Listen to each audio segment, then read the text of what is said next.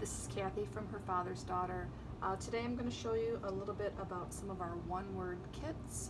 If you ordered a kit, you create which word, what's your motto, what's your word, your goal of the year, whatever it may be, and then you're going to create a really nice sign with it. So my word is create, so you would get your word cut out in vinyl and it will be weeded for you. You will get a piece of pine. It depends on the size of the font that you end up using, but this is approximately 12 inches. The height will vary just a little bit. You're going to get some contact paper or transfer paper to help transfer your design, your vinyl, onto your board. Popsicle stick for kind of rubbing your design. This is a makeup sponge. We're going to use this to dab our accent color. You're going to get 3 foam brushes, a base coat, accent color, polyurethane to seal it, Mod Podge to help you with your painting the vinyl, a piece of sandpaper, and then there are 2 options. You can either order the option with a frame or without a frame. If you order with the frame, you will choose your frame color either with paint or with stain, and I will do that for you. The frame basically is going to attach like this, and I will show you in another video how you can attach your frame. Okay, so to get started, we're going to just sand our paper, or our board. This one's pretty good, just to get any rough edges off. Okay, and then I'm going to paint it with my base coat. If you're using a frame, you don't really need to get the sides. I like to kind of prop my wood up with something, it's just a piece of cardboard, so that I can paint it a little easier. So here's my base coat. You will have some options. They usually are something light, something dark. I have some grays, or you could choose a stain. Okay, so I want to give this a good coat. And then I'm going to let it dry. This is acrylic paint, so it does not take too long to dry. And then I'm going to coat it again. If you like more of a translucent, or like, I guess, that kind of a look where you can kind of see the wood grain, you could take this and take your paint and add a little water to it to kind of make a wash. So that's an option. I'll show you what that looks like in another video.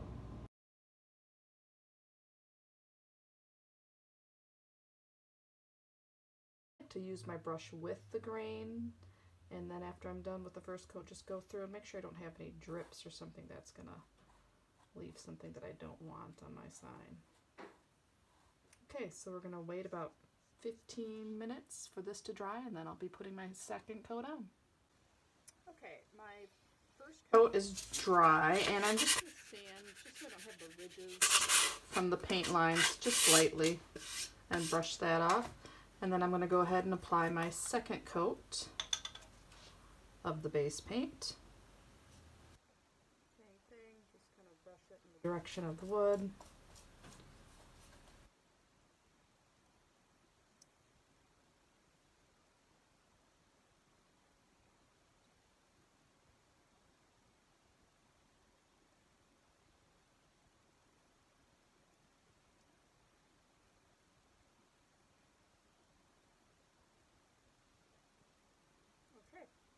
That dry for about 15 minutes, and then we'll show you what to do to get your stencil on there.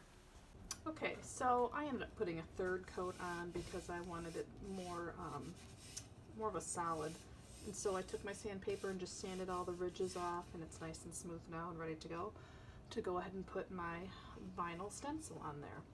So I'm going to put this aside for a minute and show you how we're going to get the stencil onto the board.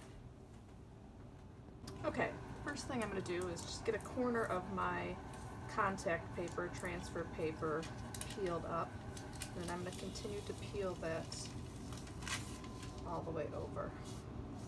I'm going to put this on the top of my stencil. You can see in the stencil where it says create, it's very faint, but this is where the vinyl has been weeded out. So I'm going to take my vinyl and I'm going to place it on top. There should be a little bit of a border. It doesn't have to be all the way around, but you want some sort of a border. I'm going to smooth that out and then use my popsicle stick, or a credit card works really well too, just to kind of burnish it to get it sealed. You can try to eliminate some bubbles, and I like to do that on both sides. Again, like I said, credit card works real well too. Okay, I put my light board underneath my stencil so you can actually see where it has been weeded and what it's going to say. And then I'll show you what we do next. Okay, you have your contact paper, transfer paper on top of your stencil with a little bit of edge. And then take the credit card with popsicle stick, just go over it one more time. Next, we're going to turn it over and try to take a corner and peel back the backing of the vinyl. So you want to leave the corner. You should see some of the white still stuck to the contact paper. Sometimes this is the hardest. Okay, I finally got a corner peeled. So I'm going to turn the corner down, and I like to fold it and pull back very close to the stencil itself, because sometimes there are middles of letters that tend to pull up. We don't want that to happen. So far so good. Oh, so there's an E right here that's trying to come up. I push it back down, and sometimes you need to just go back over with your popsicle stick or credit card from behind and just make sure that stays down.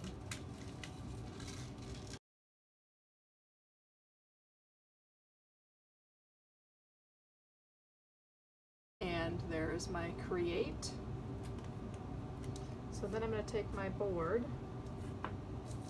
and I want to eyeball it here. It's kind of tricky because it's all white, but I want to get this centered into my board.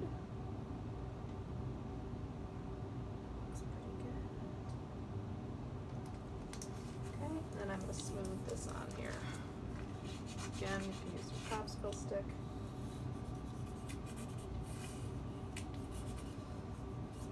Get the bubbles out. Make sure it's real smooth. So this part, I'm just going to peel back the contact paper, and that just leaves my stencil stuck on top of my wood. Oops. Careful there.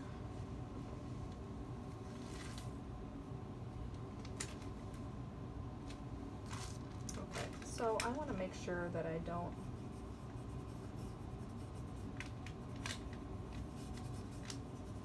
pull up. That might not have been totally dry. None of the other pieces here. Okay, next step, we're going to take our Mod Podge in a very, very thin coat. This just kind of seals the lines so you don't have any bleeding through your stencil. So I want to just go over where my stencil is, where the create word is. Just a very light coat.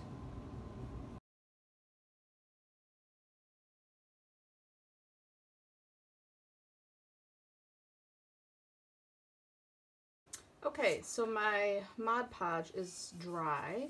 Now I'm going to go ahead and put my accent color on again. So the only extra supplies that you may need could be some painter's tape.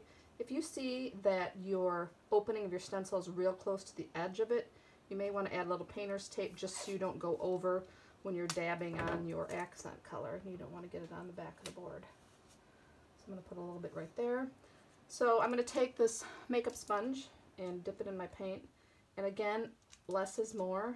I'm just going to do probably 2 light coats all over the open stencil area. I find that's better than trying to do a thick, heavy coat, because acrylic paint is kind of plasticky and sometimes it can just peel the entire portion off. We don't want our letters peeling.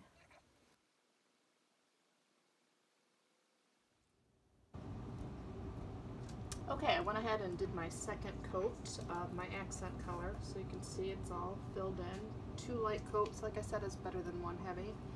I like to try to peel this off when it's still kind of wet, but you need to be careful not to get the paint onto the part of the wood you don't want to. Okay, put this away. I didn't include that this would come in the kit, but you are going to need this pick, so this will also be included, and you'll see why for some of these middle pieces. So sometimes you will expose some of the wood grain, especially if you pull it off this way, which would be with the grain. So what I want to try to do is pull it off against the grain.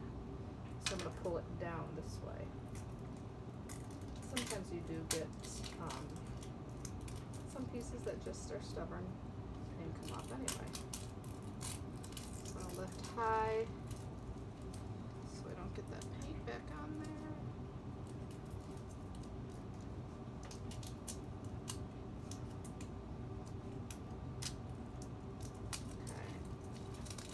Color.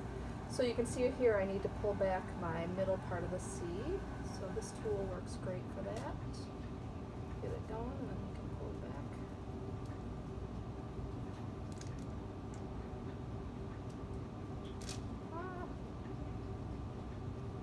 Okay. Alright, so there's my word create. As you can see, there's just minimal bleeding right here, and what I like to do is after it's totally dry, you can kind of scrape some of that paint off of there to make it a little bit crisper edge. But this is what your sign will look like if you do not have frame. I will also include a little piece in the back because sometimes they get a little wobbly or a little bit warped, so there will be another piece of wood if you don't have a frame so that it stands up nicely. In the next video, I'm going to show you how to attach my frame. Okay, so we are at the last part before we put the frame on. We want to put some polyurethane on to give a little bit of a sheen. It's a matte polyurethane, so it won't be too glossy, and it'll just kind of brighten up our project. One little trick, if you want to save your sponge to use your paint in other projects, if you just cut the end off, it's like brand new. Use it again. Anywho, right, with your last foam brush, you're going to take your polyurethane. And again, I like to go with the grain of the wood. Just put a thin coat. I usually just put one coat on. If you feel like it, you can put two. This is a non-yellowing water-based poly, so if you have a sign that's in your kitchen, polyurethane it, you splash some spaghetti sauce on it, you should be able to wipe it up without a problem. You know, because that happens every day.